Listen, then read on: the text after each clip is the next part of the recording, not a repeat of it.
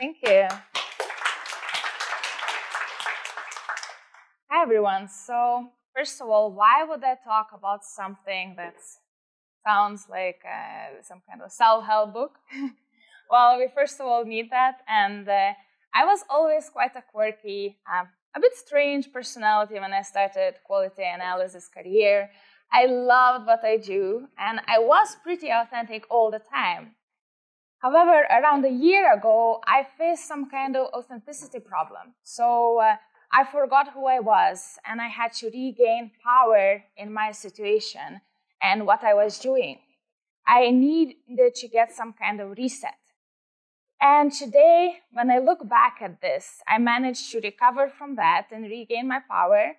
However, not much changed when it comes to external factors. So what changed the most was my mindset. So today I'd like to share my story with you, what journey I had, what kind of change I had, as well as what kind of issues there were, and what kind of learnings I had.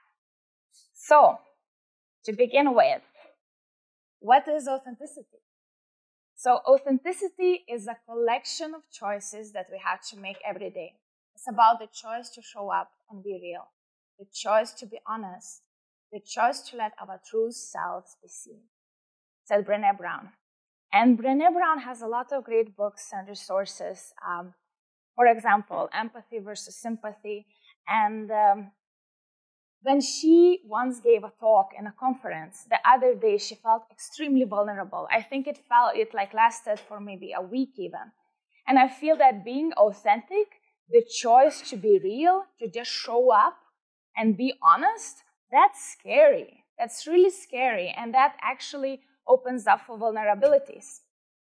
And well, when it comes to my journey, I actually very often ask myself, why on earth did I get myself here? Nobody else made me do this. I did it to myself. And this is what I did with my career. So I had very steep leaps in the career choices I made.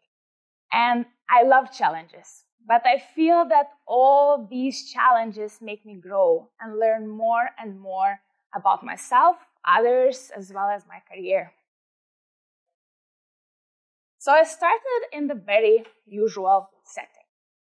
So I was a siloed QA, or better to say, a manual tester, testing after development, right? So development is done, and then we do manual testing. And I worked in this big multinational company, and I gained great testing fundamentals. I'm still grateful for that. I learned about exploratory testing, about test plans, and so on. However, I really loved collaborating with others, and I couldn't because testers were more like a tribe there. They were all together and not really wanting to work with developers, for example. And I felt, I'm ready for a new challenge because I love challenges. So I'm originally Lithuanian. Lithuania is a tiny country close to the Baltic Sea in Europe, northern/eastern. And I was living there, and then after being in Sweden for a year for study exchange, I was like, well, I'd love to move and explore the world because it's full of adventure. And then almost by accident, I found a job ad, which was in a country I have never even visited before. But it sounded great. So I was like, why not? So eventually, after actually interview process, I ended up moving to Hungary, country that speaks completely different language, different culture, and I moved to Budapest, not knowing anyone there or even visiting the country before. When I landed, it was already for the job, and the first person I met in Hungary was my boss. And I joined the fashion startup. How exciting, right? So it's a new domain, and I was first ever quality analyst they ever had. So as a result, I had lots of work to do and learn and grow myself. And there were no walls because I was the only QA there. So what I did was I had quite a great journey, and I actually learned automation finally. And I used, of course, Selenium, Jenkins, and Java was an interesting one for me because I never coded a lot before. So as a result, when I created my first project, I was so excited. Yes, it's working. I'm asserting these things. I have automated checks. And there was no one else to review my code except for the senior Java developer who had 10 years of experience. And I was like, all right, that's fine. I was like, it works. I mean, I'm happy. And I got around 50 comments for my first pull request because it all was wrong. All the conventions were wrong. Code was not clean at all. And first I was rather frustrated with that. However, with time I realized I learned so much from this. Of course, I felt like a noob and I felt like a kindergarten kid going to, I don't know, a university. However, it was a big growth opportunity and I managed to somehow overcome this. And with time, I started collaborating with so much more roles in the company, from developers, of course, to salespeople or even CEO. And what I did a lot was that I found a big passion, which is monitoring and numbers, data. And I started looking at production data. And the thing is that we worked with fashion retailers. So we had lots of very interesting data to analyze. And I could finally actually lift up myself from just a tester, I could say, to a quality analyst because I was looking at impact, let's say, of issues I found. What actually matters? I was invited to give quality insights in weekly priority meetings with CEO and the head of engineering. And I loved what I did because it was so fascinating sometimes to take a look at, okay, in some city, something doesn't work. So there was lots of observability and learning. And I started this shift to quality analyst, I would say, that it became not just testing, it's way, way more.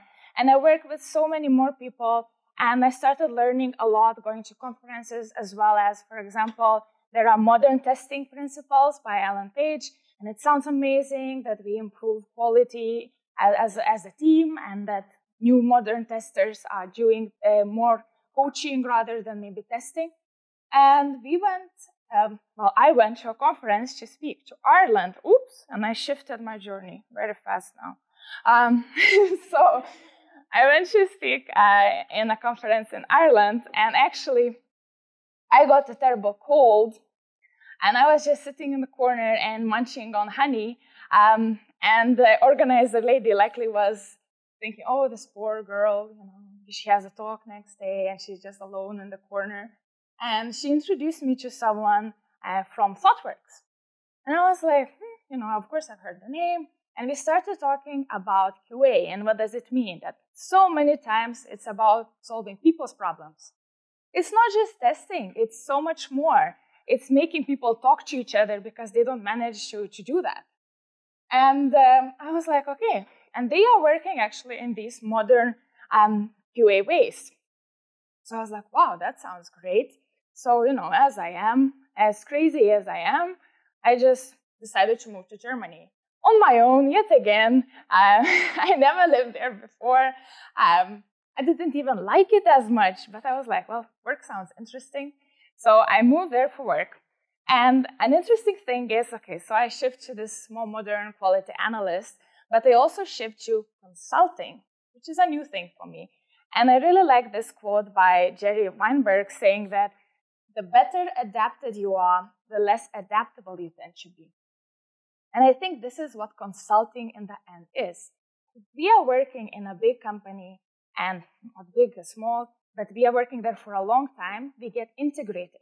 We reach our comfort zone. As a result, we are adapted, but change is way more difficult for us. As a consultant, you shift projects, so then change is inevitable.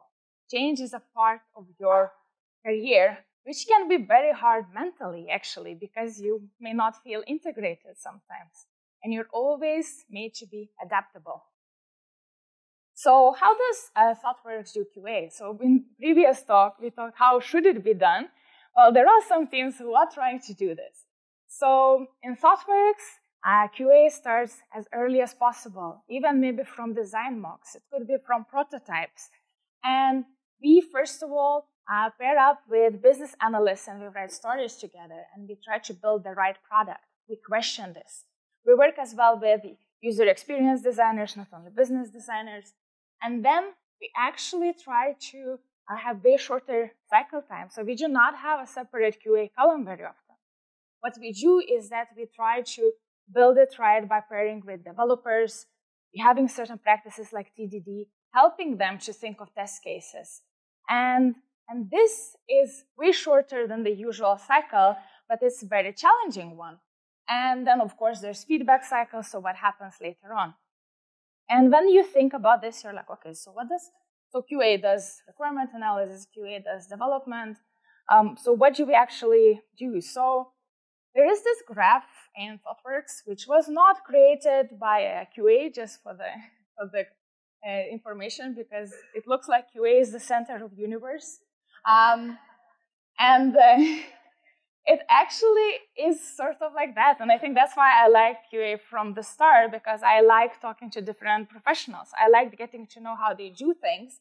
And of course, testing is the main expertise that we have. However, we have to know a lot from other domains and other role work. So I get assigned to your first project. I'm excited. I get to work as this modern QA. But just one thing happens, that in ThoughtWorks, we go alone.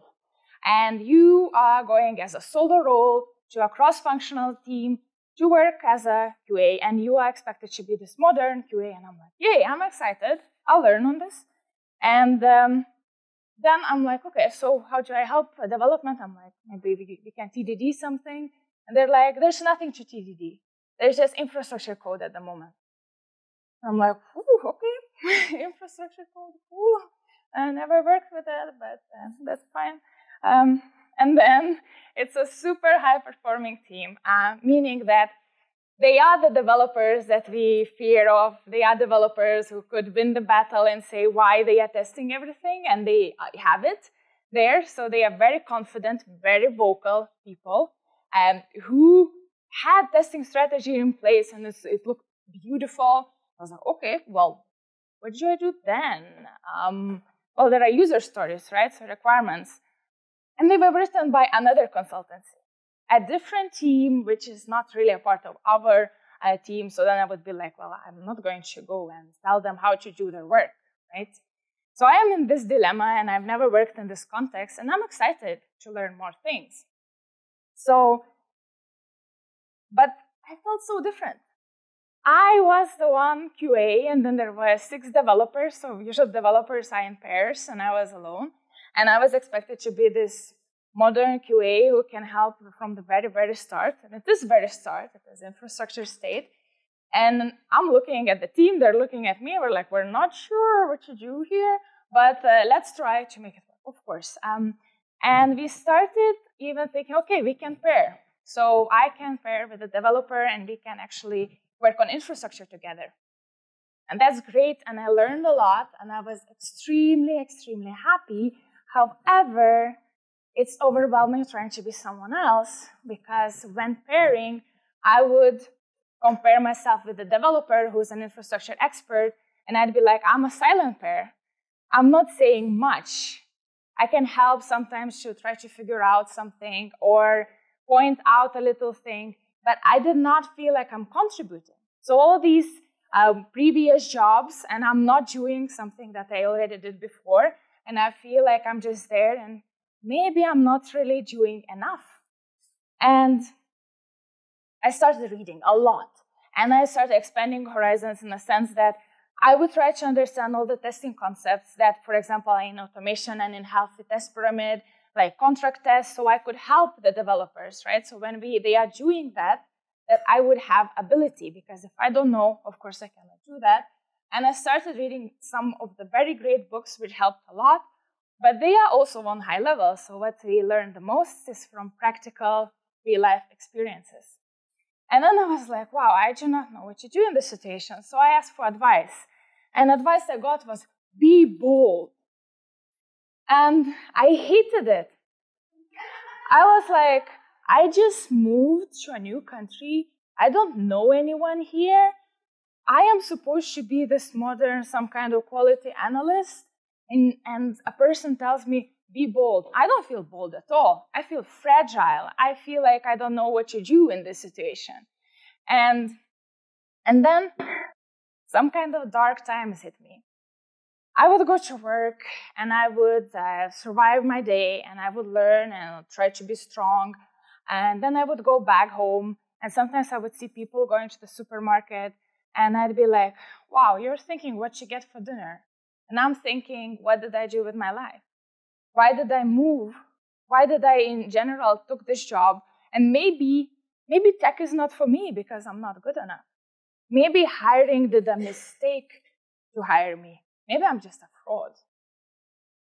And it was a very, very hard period in my life. And it's the whole other topic, what happens when there's burnout and how do you come out of that. And it took a lot of time to recover. But I realized that I a little bit maybe forgot who I was. And one thing that, however cheesy it is, that helped was talking to others. And again, I moved too much. So it's hard, but the thing is that in a group, usually people do not say that they are facing the same thing. And you don't want to open up in a group either. It's scary. However, if you talk to someone one-on-one, very often people are facing similar issues with you. And they also feel that maybe they are not good enough. And you can relate and get actual advice. And getting this feedback, understanding what the team actually wants from you. I started talking one-on-one with other team members and saying, hey, what do you expect from my role? What is quality to you? And they started saying, yeah, I do not think that you should be infrastructure expert. And it calmed me down a little bit. It was step by step, lots of conversations, lots of opening up, which is very hard and vulnerable. And then once I met another QA, which is a rather rare occasion in a big consultancy. And they told me something which was, you got this. There is a reason why you're here. That you are with a certain authentic skill set for a reason. You are here to help the team. And yes, you are different and you stand out from this team a lot. But you are there because they want you to be there. And as simple as it sounds, it actually helped me a lot.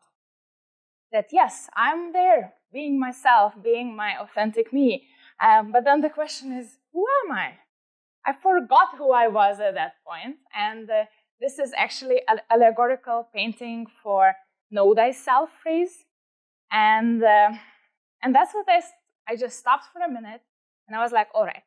So I had to actually recharge and regain my power. So what are my strengths? I do know some things, right? I'm not like I don't know anything. So I had to remind myself that there are things that I know and there are things that I don't, and that's okay. And I have to learn somehow to grow myself and maybe improve. And I started actually thinking, okay, so what differentiates me that others may value in the team? And yes, I am different and it's hard for me to compare myself with someone else. And I started actually first thing for regaining power. I just created this wall of Post-its, writing out what do I think are the pain points and bottlenecks that the team is facing. My desk is a mess because it's full of Post-its and all kinds of ideas how I could help. And actually I realized that even in that infrastructure setup, it was not that perfect. There were many things that could be improved, but I had somehow to just stop believing everyone and be like, okay, maybe there are things that I could help to improve. Not just think, yeah, they are doing a great job and you just go on. And the first thing, of course, that we talk about is this quality advocating. So even if it is a high-performing developers team, we are the ones who can drive a lot of quality conversations. They may think about testing. A lot of times I work with developers who think about testing a lot and they mention it and they're like, yes, we should include performance testing. But still having a person to try to advocate quality a lot helps a lot. And this is as well with alignment between the teams or even team members. Someone may say unit test, another one can say integration test. They clash and they think that it's one and the same thing. So you as a quality analyst can really help in these situations. And this is a shift. So it's a shift from just getting a task to test to something that, okay, we have to promote this quality mindset. And finally, my business card, I just realized in the workshop that my business card for QA is question asker. And I feel that it is one of the biggest superpowers that we may have. And as in the previous talk, we have to ask questions and from the very start. And a lot of times I have drawn diagrams of the architecture design. And I would be like, okay, so explain to me, so how do we test this part? Or how are we covering that? And the requirements as well. What about the negative cases? What if this doesn't go right? And these questions are extremely, extremely valuable for the team. And another thing, of course, with testing expertise we can do is bug bashes or just process improvements. How is something being done and run within the team? Just visualizing how we are working can help a lot. And I just realizing that I have this power allowed me, okay, I'm a bit more powerful. I am useful sometimes. And then I realized that, okay, what else differentiates me? I have extreme attention to detail, sometimes too much, and I realize a lot of you as well, because in some talks you're like, oh, there's a typo there. That's what I have as well. It's a professional illness. And when I go shopping, I also cannot buy not a perfect item. I look at the item for like 10 minutes and I try to find a better one. And this attention to detail, actually what I found can be actually very useful even in infrastructure developing.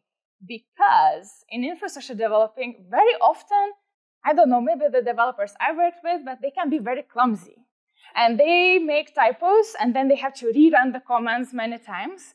And a lot of them really appreciate if you're like, hey, there's a typo before we run, maybe you could fix this. They're like, yeah, you're right, exactly, there is a typo. Or just asking a question, how did we do this? And some of the people are extremely happy to explain this, and they realize certain problems that they left. And you learn a lot, and they learn a lot, and it can be very beneficial pairing. Another thing is product focus. Of course, working as a QA, I had a lot of business domain knowledge and product focus. And even in that situation, in the first project, I realized that, yeah, stories were a big pain point. And yes, they were written by another team, but how could I help? So we actually started having meetings talking about the requirements and how we can improve them. And it helped the team enormously. And I am a people's person. And when I first joined, I was rather shy and I didn't want to speak up.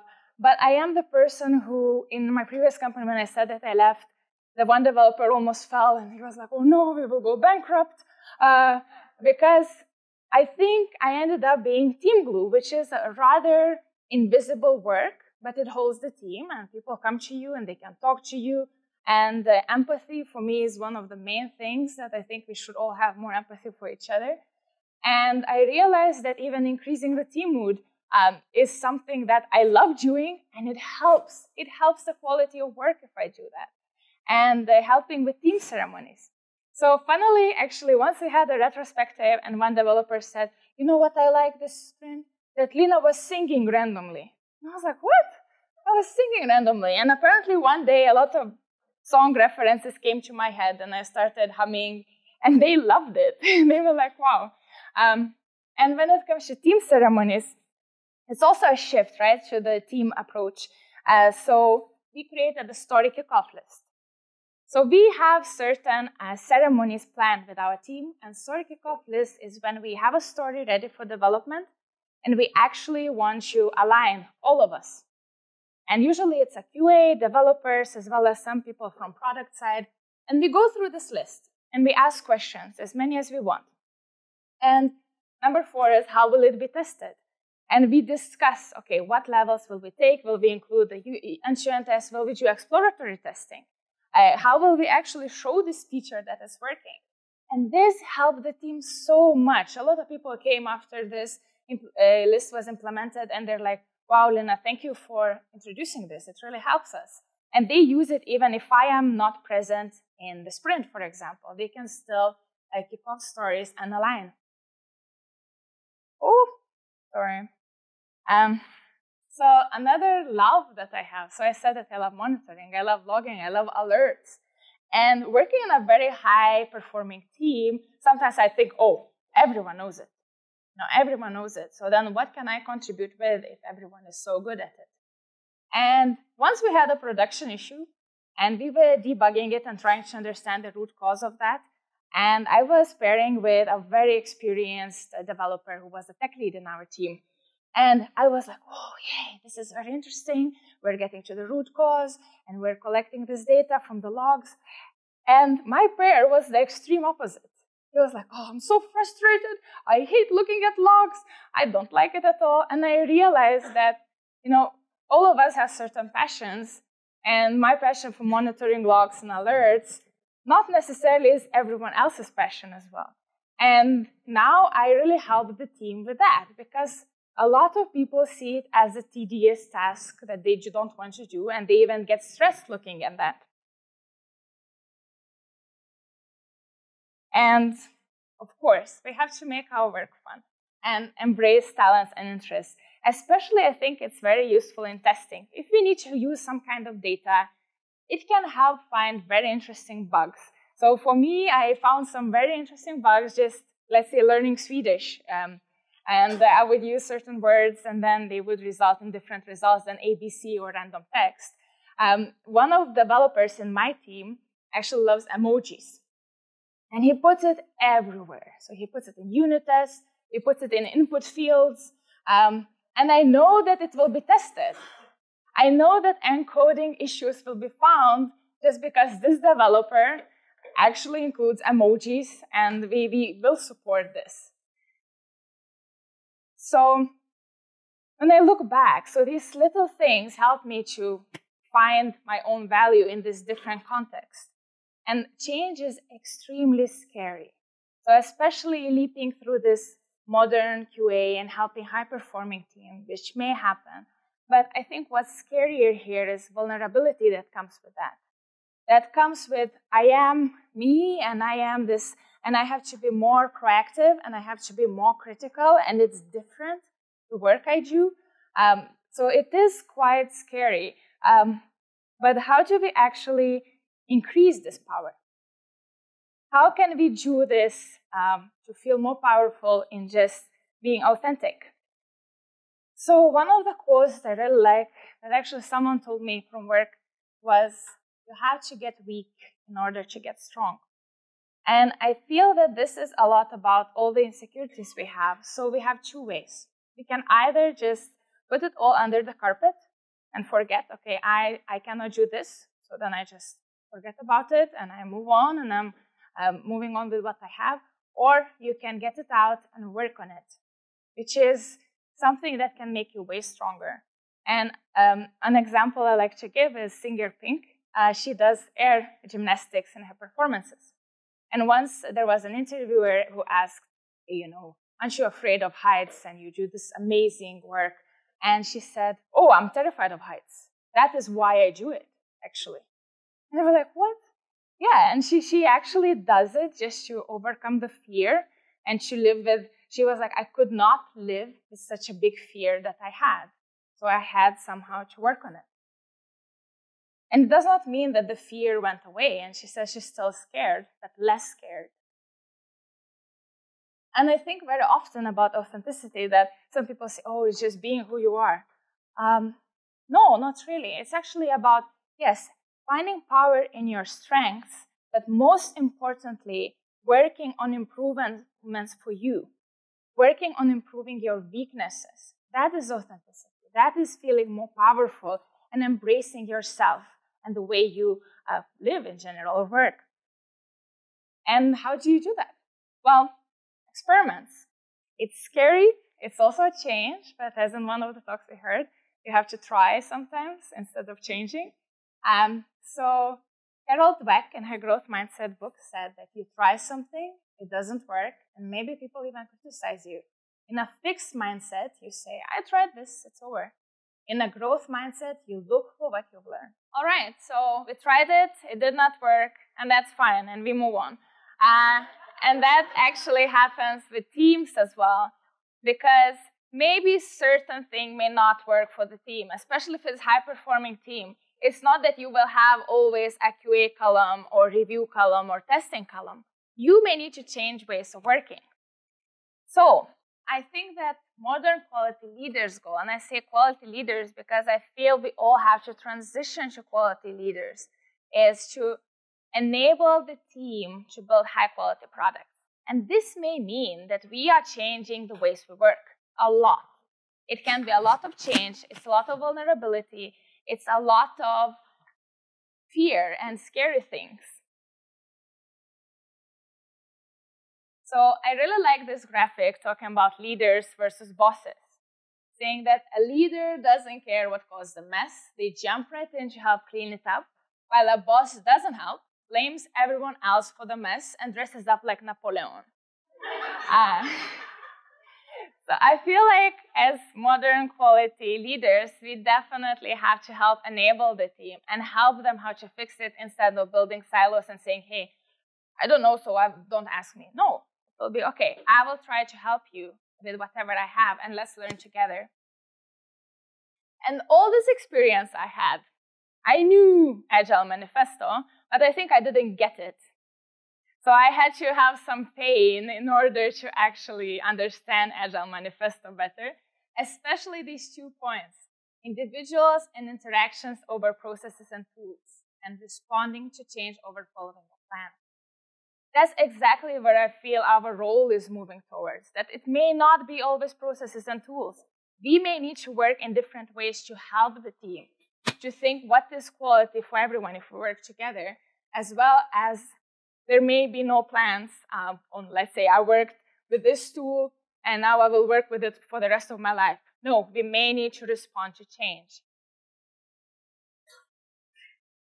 And when it comes to authenticity, I feel like one thing that's very important is supporting everyone else as well, because there is power in diversity of authenticity.